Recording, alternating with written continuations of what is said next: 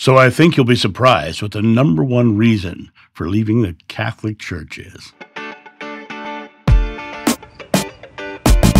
Hey guys, it's Jhon here in my studio, and I wanted to hop on and talk about this video I just watched with interviewing 3 priests talking about why people were leaving the Catholic Church. Now, not too recently, I did a video on a study done by the Baptist Church about why people are leaving, and their number one answer of why they're leaving was the treatment of the LGBTQ communities. When these 3 Catholic priests sat down to talk about the number one reason why people were leaving the Catholic Church, they were talking about all their own experiences. And a lot of the same topics came up. You know, there was a lack of community, there was a lack of integrity with their priests and their ministers. There was scandal with the pedophilia stuff and how it was covered up, how that came out. There's a lot of people who are not into that. But the number one reason why the people were leaving the Catholic Church really shocked me when I heard it. And I wanted to hop on and talk about this because the number one reason was marriage. The number one reason was marriage. Why would marriage become the main reason why people were leaving the Catholic Church? The Catholic doctrines on marriage are very strict. Number one, they believe that in the Catholic Church, marriage is a divine ordination by God himself. And so when you take your vow in front of God on the altar in the church, you have committed to this person for life. Biggest struggle the church is having is that 40 to 50% of marriages end in divorce. And people were really struggling with their faith because they were told they're supposed to stay with this person. My mother, who had her master's degree in liturgy, head of liturgical doctrine in our church, you know, after my father died, she told me had she not been Catholic, she would have divorced him years ago. So instead, they ended up living separate lives in the same house. She had her living room, he had his living room. She would go read or play music, and he would go in the living room and pass out, sleep on the couch, or watch golf. And they didn't have a good relationship with each other. The interesting thing is when you look at the Catholic Church says, if you are married within the Catholic Church and you end up getting divorced, you are no longer allowed to have Eucharist. You're no longer allowed to take the body and blood of Christ. So that is the number one thing of the church is taking in the body and blood of Christ with the Eucharist. So you are not allowed. You are done. You're done doing that part of their entire instruction, is that you are there to take in and get communion. That's the big thing. Go to church and get communion.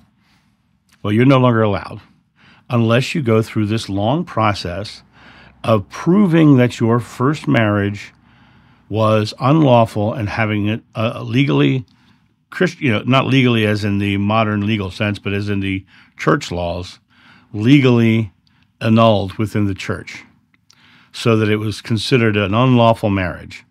And that's why you had to prove through the annulment process it was an unlawful marriage.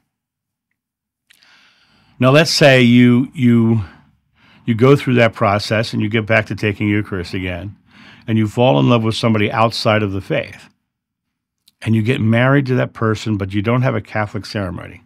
Guess what? You are no longer allowed to take the Eucharist because you broke the rules. You married somebody outside of the church.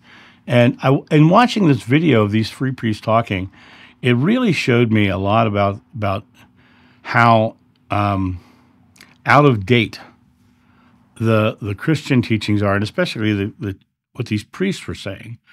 One of them actually used the term, they fall into concubinage. They fall into concubinage.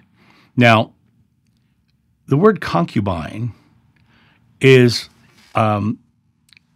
a word that we in the modern time use as a woman on the side, a girlfriend, a mistress.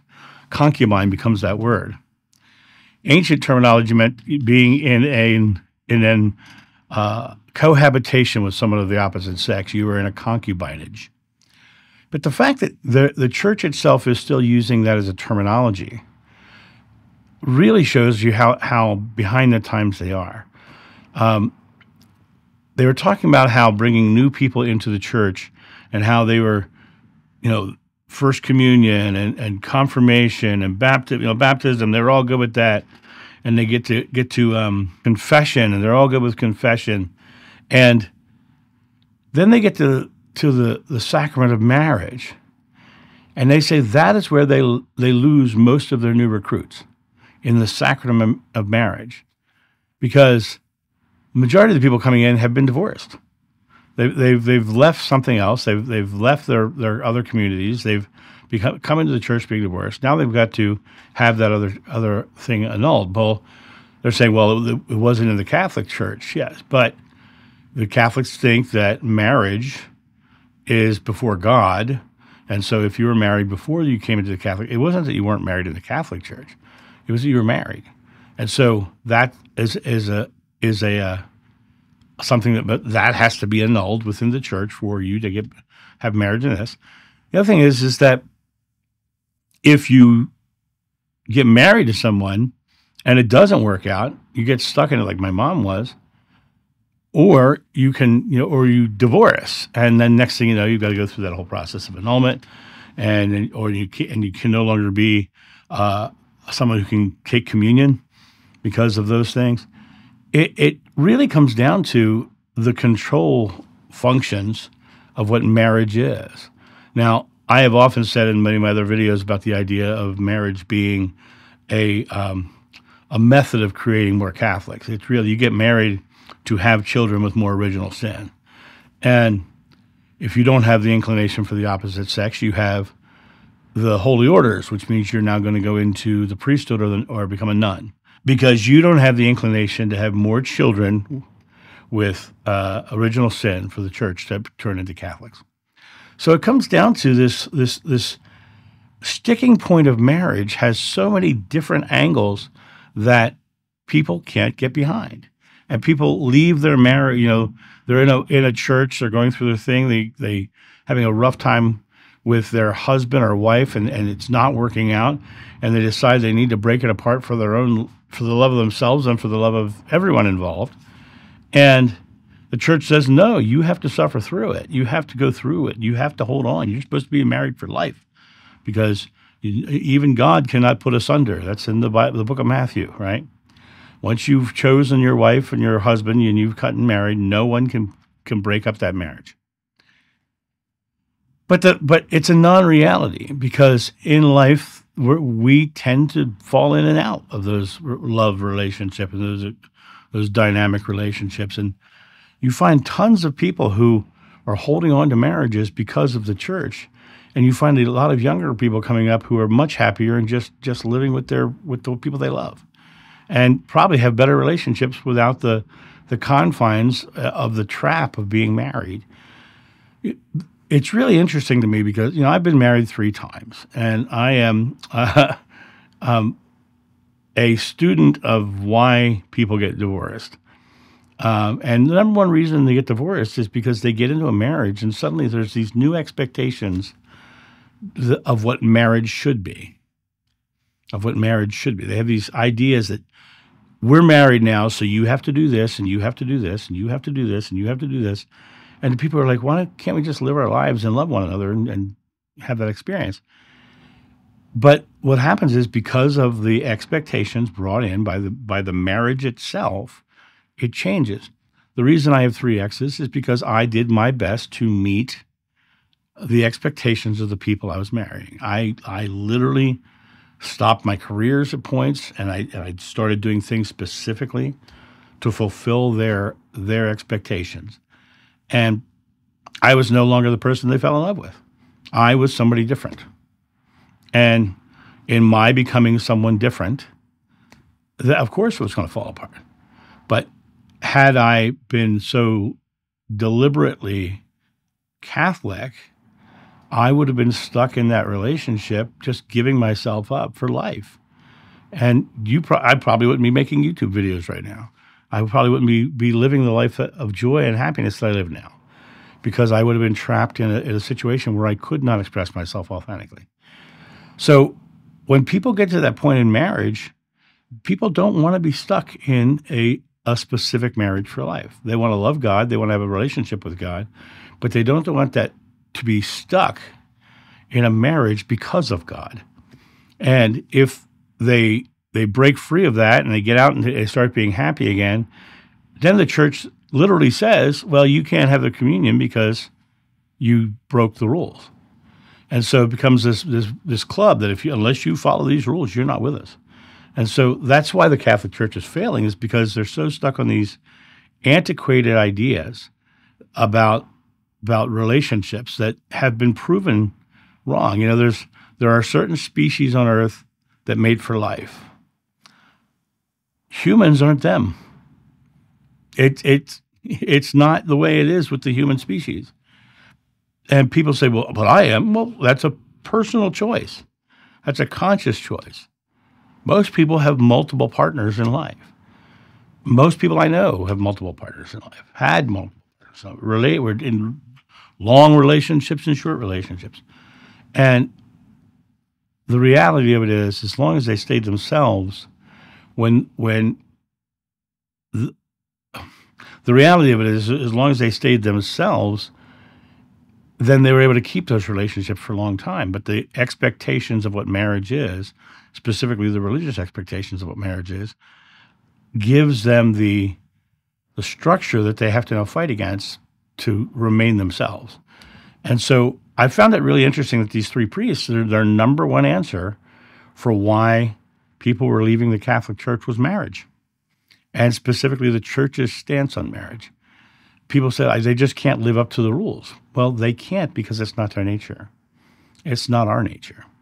And what I find, if you can get into a beautiful, loving relationship and hold on to a partner who loves you and you just love each other to the end, that's amazing. It's beautiful. It's like Goldie Hawn and Kurt Russell. They've been together for almost 50 years, and they're just like kids when you see them together. They giggle, they laugh, they love one another. They never got married. They always remain themselves. And it's a matter of those expectations thrust upon us by religions can be the detriment to our entire quality of life. And like I said, my mother would have divorced my father years earlier had she not been Catholic. So it really comes down to, are you going to allow a religious doctrine to hold you back from your happiness? Or are you going to look at that and go, okay, I can't live up to that expectation that the church is thrusting upon me. And because I can't live up to that expectation, the church is then going to deny me the Eucharist, which is the most important aspect of the church, is taking the body and blood of Christ, right? And so the church is saying, you have to follow us. We're guilting you into this. We're pushing you into this belief, and you have to do this if you want to be a part of the club. And that's why people are leaving the church. That's the number one reason why people are leaving the church. There are other reasons, of course, they're leaving, but that was the number one reason that these three priests came up with as to why people were leaving the church: the struggle with the church's stances about marriage. And I just wanted to come on and talk about this because I think it's a really interesting topic, but it's also a topic that really shows how archaic the churches themselves are. And I think that in the end, it ends up being a situation where they have these archaic explanations and these use of words like concubinage and things of that nature, which really shows. It's like when they say you are a blasphemer. Well, what is a blasphemer? It's someone who is speaking against your faith. But if it's not your faith, they're not blaspheming. Because to be a blasphemer is a judgment that they are just against us. They are against God because they don't believe the same as us. Same thing with concubinage. The use of the word is literally to mean, and the dictionary definition is people of opposite sex who cohabitate. But it's not the way it's used. A concubine is a mistress. And to say a concubinage is to make it dirty, to make it wrong. Well, guess what? Goldie Hawn and Kurt Russell are in a concubinage, and they're really happy. So it comes down to, are they right or is the church right? Well, the judgment and the anger and the deprivation of the Eucharist tells me the church isn't being loving, and Goldie and Kurt are. And so I'll go with what their model is, because they're living a loving life with each other and sharing that love together. They found God. These people are trying to control it. And that's my thought on this. You guys have a great day, and I'll talk to you soon. See you. Bye.